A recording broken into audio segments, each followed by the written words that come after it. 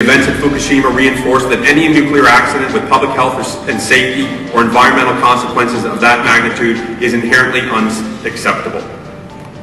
While we focused on the radiological consequences of this event, I believe we cannot ignore the large social and economic consequences such an event poses to any country with a nuclear facility that deals with such a crisis. In Japan, more than 90,000 people remain displaced from their homes and land, with some having little prospect for a return to their previous lifestyle in the foreseeable future. While not easy to characterize, these are significant hardships on these people, and they are inherently unacceptable.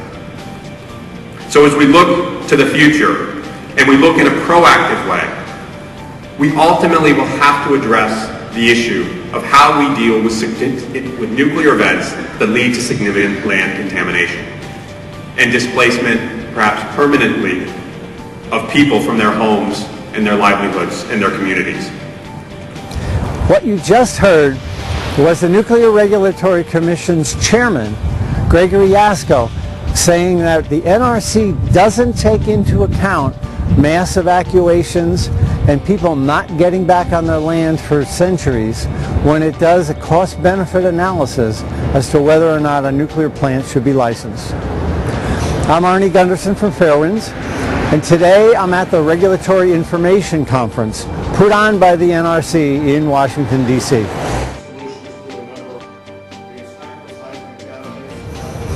So today I'm in Washington, D.C. A couple weeks ago, though, I was in Tokyo. And when I was in Tokyo, I took some samples. Now, I didn't look for the highest radiation spot. I just went around with 5 plastic bags, and when I found an area, I just scooped up some dirt and put it in the bag. One of those samples was from a crack in the sidewalk. Another one of those samples was from a children's playground that had been previously decontaminated. Another sample had come from some moss on the side of the road. Another sample came from the roof of an office building that I was at.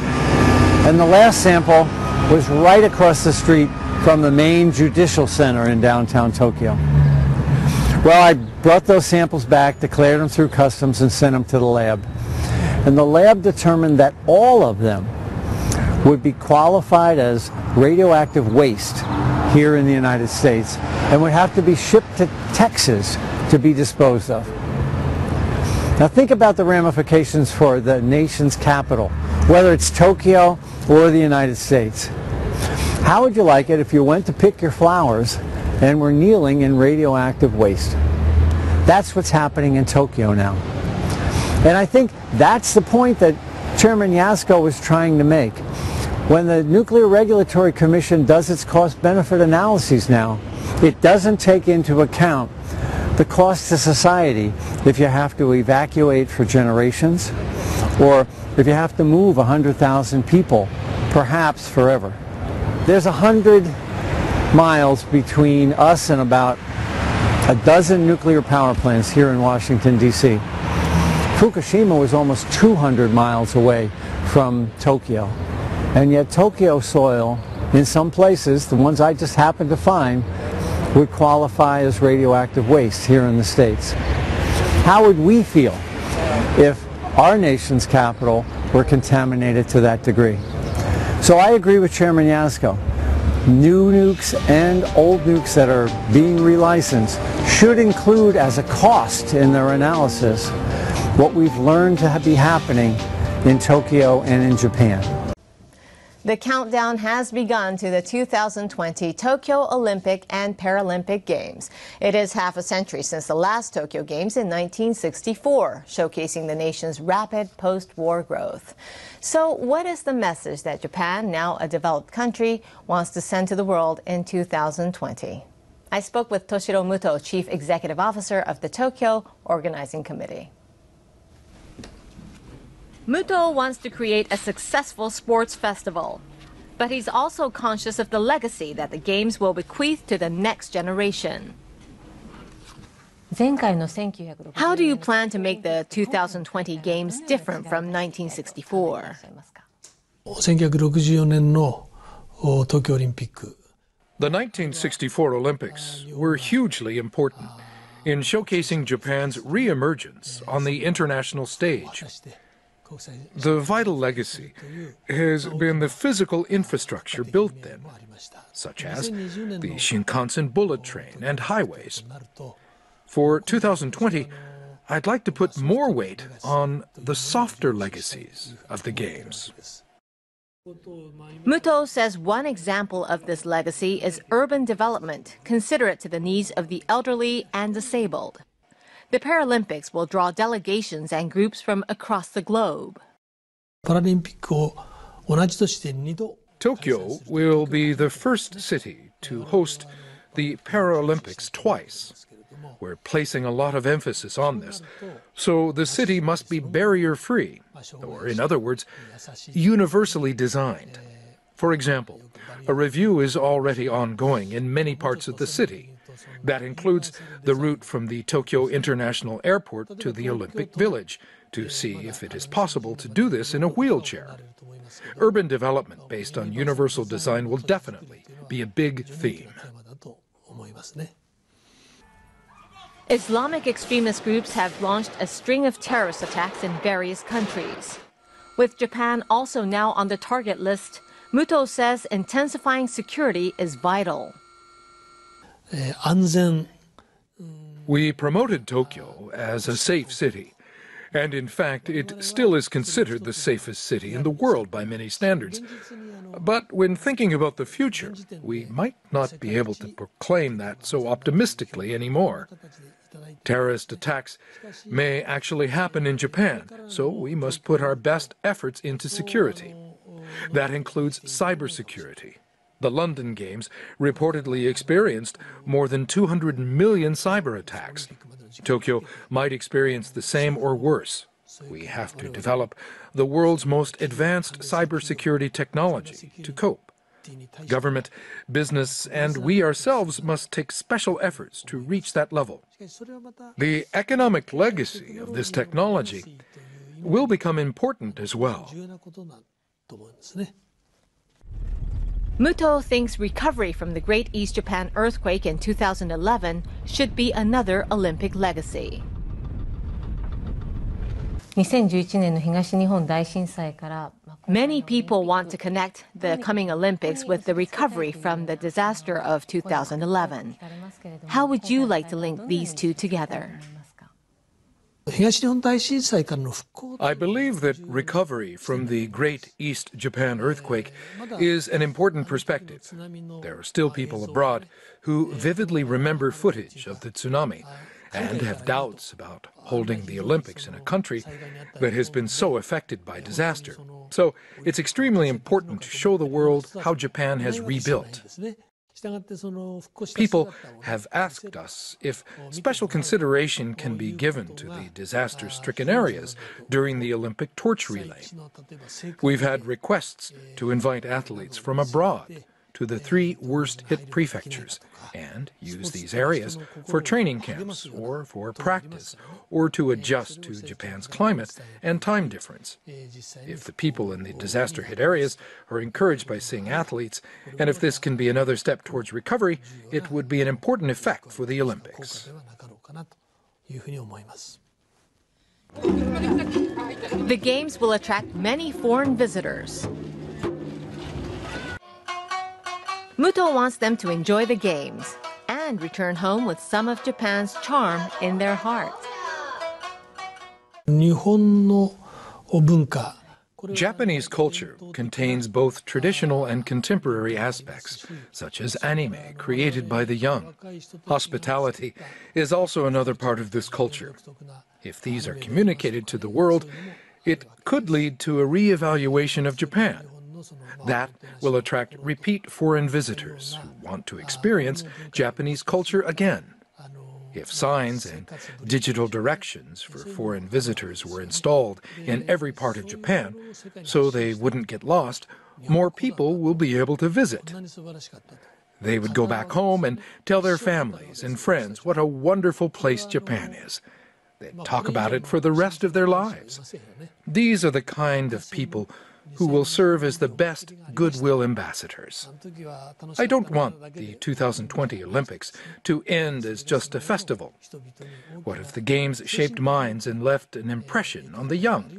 People will look back on 2020 and remember what a wonderful year it was. That would be amazing. I'm Christopher Busby. I'm an expert on the health effects of ionizing radiation, and I want to talk to you about Fukushima and Chernobyl. What I want to say is that the models that are used to determine the effects of radiation always concentrate on cancer and leukemia. And so the current risk model will say how many cancers are expected after Fukushima and how many cancers were expected after Chernobyl and so forth. But we know from Chernobyl that radiation causes a whole range of diseases, and one of the diseases that it seems to cause is heart disease. I want to talk to you about heart disease effects in children. Now, a colleague of mine, Professor Yuri Bandashevsky, became quite famous because he studied the effects of cesium-137 exposure to children in the areas that were contaminated by the Chernobyl accident in Belarus.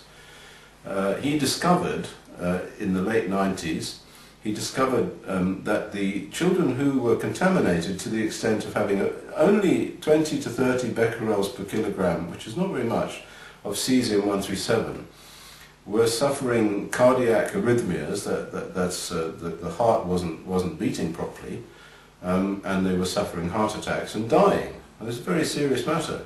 So it wasn't a question of leukemia and cancer in these children, although that occurred as well, but there were very high rates of heart disease in these children. So the children were manifesting heart diseases which are normally only found in old people. And this got me thinking about how this could be at what appears to be quite a low level of contamination. So I started looking into this, and what I found is truly extraordinary, which I shall share it with you. The heart of a child is at the age of about 2 to 5 is about this size, and at the age of about 10 it's about this size. And we know from measurements that have been made how many cells there are in the heart of a child. A 5-year-old child has a heart which is approximately 220 grams in weight. A lot of it, of course, is blood. So if you take the blood out and just you leave the muscle tissue, there's about 85 grams of muscle tissue in the heart of a child aged 5. This is all data. Now we actually know also the size of the heart muscle cells. So we know how many heart cells there are in a child's heart. There are about 3 billion muscle cells in a child's heart. So this is a number, 3 billion. And what we can do is we can put 50 becquerels per kilogram of cesium in a thought experiment. We can put it into this heart muscle, and a becquerel is 1 disintegration per second. So we can see how many disintegrations, that's how many electron tracks come from this cesium-137 in a period of about a year. And when we do this sum, and it's really simple, it can be done on the back of an envelope, what we find is that there are many, many more electron tracks traversing the cells than you can imagine. And in fact, it works out that if only 1% of those cells were killed by the electron tracks from that level of cesium-137, if only 1% were killed, you would lose 25% of all the muscle cells in the heart. And this is very serious because the heart is an extraordinary organ. The muscle cells in the heart are autonomous. They just contract and they contract and they contract for the whole period of the life of the individual. And every day they pump 7,000 litres of blood through the body. Truly extraordinary. And we live for 70 years. So this heart beats away continuously for the whole of your lifespan. But of course these cells are non-replaceable by and large.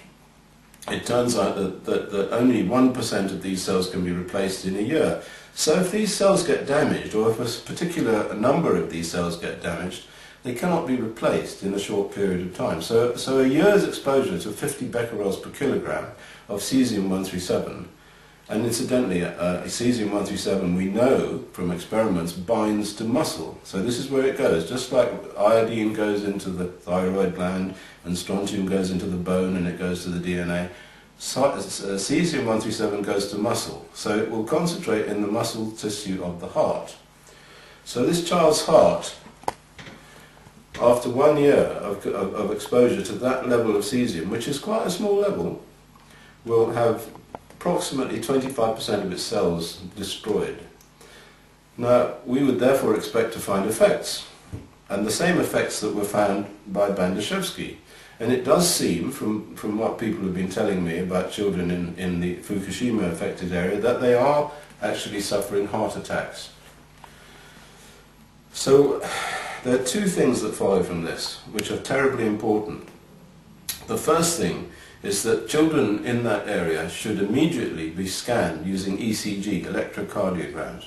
All hospitals have these devices, to see whether they have conduction problems, because the first manifestation of this damage to the heart muscle cell will be conduction problems, which can be shown on these ECGs. And in fact, this is how Bandashevsky found this. And incidentally, Bandashevsky, when he reported this, was sent to jail, and the government wouldn't believe it, and they said he was scaremongering.